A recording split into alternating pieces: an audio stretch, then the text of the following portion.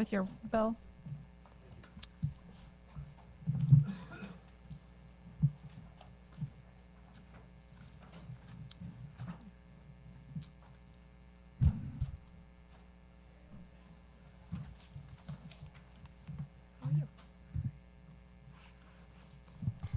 Madam Chairman, Senators, I'm Mike Cierpiot from the 8th Senate District in Jackson County, here to present Senate Bill 375. It is a tweak to our chapters on child abuse. In its main part, it attempts to give the department flexibility on decisions of protective custody, make sure the division has responsibility to investigate or make an appropriate family assessment. Presently, if a safe care facility report is the report source, this isn't always done. If insufficient evidence is found, the letter will say that the case is closed. When a child is taken into protective custody, the bill outlines information and material that the parents must be giving, including accusations, copy of the petition, order for protective custody, and notice of right to counsel. If a family is financially unable to afford counsel, one will be appointed for the custody hearing. Today, an attorney is not included until after the custody hearing. All written records will be available to the family. And the sixth part is the department and state courts administrators shall create a home book covering the process. I'd be happy to answer any questions. So my understanding is right now, parents are not always notified of their rights. We created a Parents' Bill of Rights, I don't know, 5 or 6 years ago to try to address that, and this seems to be building on that work. Is that right? That's true. I found, and I had a personal exposure to this about 1.5 years ago and learned a lot more about these chapters than I ever did before. Yeah. And I found that I know they're supposed to, and I don't know, saying it twice means they really will, but yes, that's a problem. And they're supposed to leave documents, and that was not the case either. Okay, so one of the things that I noticed is your language doesn't have enforcement provisions, and one of the things that we struggle with Children's Division, in particular when they are not following the statute as written, is we're all loath to do anything like cut funding because we don't want to impact the kids that are in care, but it's also infuriating that we continue to pass every year more and more statutory requirements to try to force them to follow things like finding kinship, to make sure parents know what their rights are, all while protecting kids who actually are suffering from abuse and neglect. Have you had any discussion about enforcement mechanisms? I have not, and I should have probably said before we started, or as I was speaking, that as you said, I'm not trying to blow up the system. At first, when I first saw what was going on and how vulnerable, probably 96% of the time, the kids are really in trouble and they need the powers they have, but when they don't, and when they're wrong, it's horrible for families, and there's no way to unwind this, I found. And so with your help and the committee's help, I would love to get good language that actually moves the ball a little bit, but at the same time doesn't hurt the department in their efforts. Sure. Any further questions for the Senator? Thank you, Senator. Thank you. Anyone here to testify in support? Anybody here to testify in support? Okay, seeing none, is there anyone here to testify in opposition? Seeing none, anyone here for information purposes only? Okay, well, this is a fairly substantive change to the statute. I'm surprised to hear that our child welfare advocates and the department, et cetera, have not chosen to engage. We'll get this exec out as fast as possible. I'm going to check in with the committee when they all come back in and see if they feel comfortable adding it to the list. And if they do, we'll get it moving and see if we can't get some engagement on this proposal. Thank you.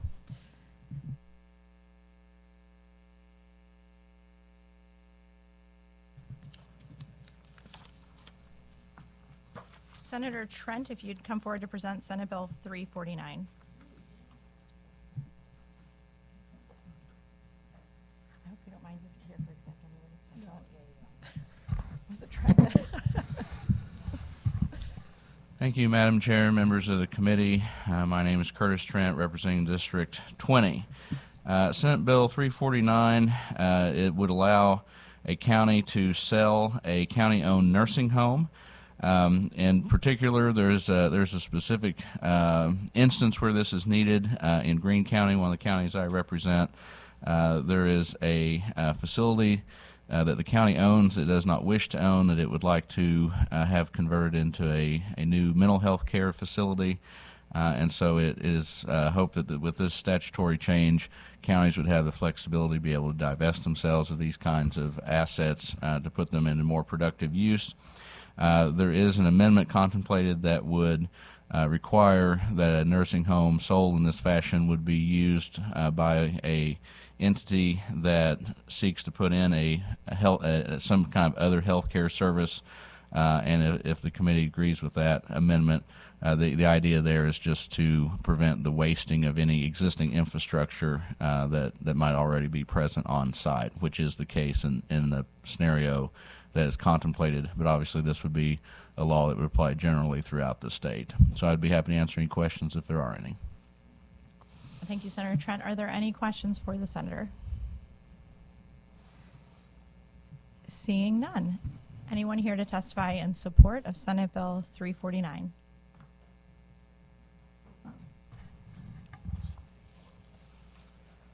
Madam Chair, members of the committee, Will Mars on behalf of Greene County and the Greene County Commission. We want to thank the sponsor for bringing this bill forward. We'd like to see some private employers and private entities take over any sort of county-owned nursing home if that would be the best case for access to care. Thank you. Are there any questions for this witness? Seeing none. Next, in support.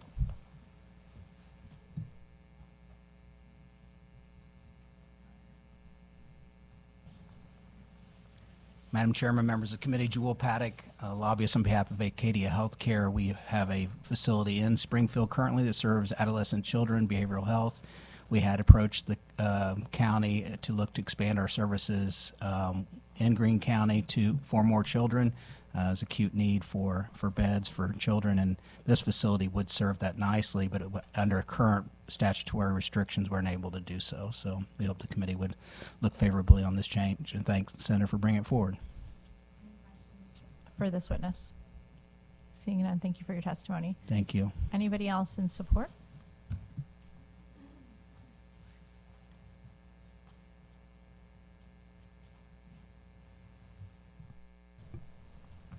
Madam Chair, members of the committee, Nikki Strong with Missouri Healthcare Association here to go on record in support as well. And I believe the bill doesn't apply just to your county, right? It would be any county-owned home, which we would support that from a statewide perspective as well.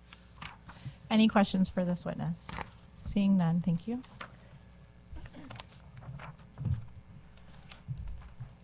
Anyone else here in support?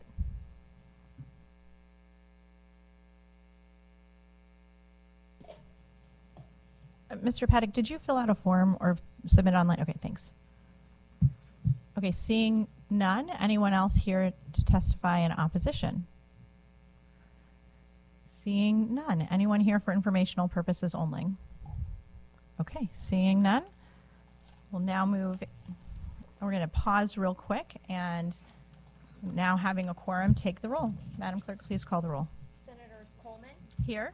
Carter, here, Arthur, here, Gannon, here, Moon, here, Thompson Raider, Washington.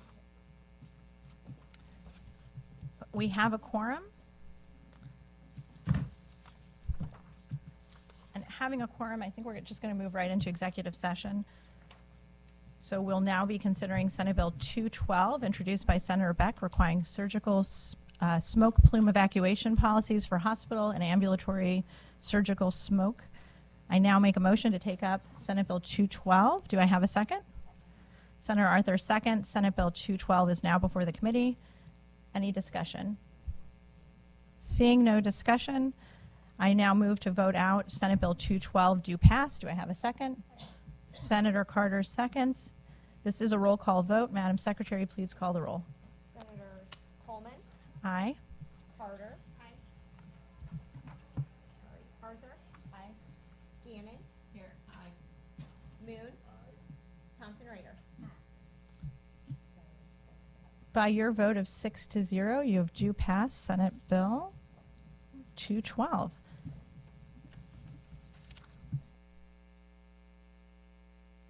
So I would like to ask the committee to indulge me. Senator Cierpiot is having a hard time receiving engagement on Senate Bill 375. We heard that bill this morning. I think that there's still work to be done on the bill, but in the interest of bringing partners to the table to have discussions with him, I'd like to exec on that bill this morning to send a sign that it's important to work with our Senate sponsors. If there's any concern or objection whatsoever to doing that immediately, I'm happy to not do that. So, Senator Moon? 375. It's related to child welfare provisions and the protection of children. It is a fairly comprehensive bill. There are a lot of moving parts to it, and I think that that's part of the frustration of a lack of engagement of the partners. Excuse me. And I just think that rather than rewarding an not engagement of that senator, we should try to move it along. But again, if anyone has any problems with that, I'm happy to do it next week. Okay. No problem, then we'll go ahead and move it into it next week. We're moving out of executive session then, and I would like to see Senator Arthur please present Senate Bill 84.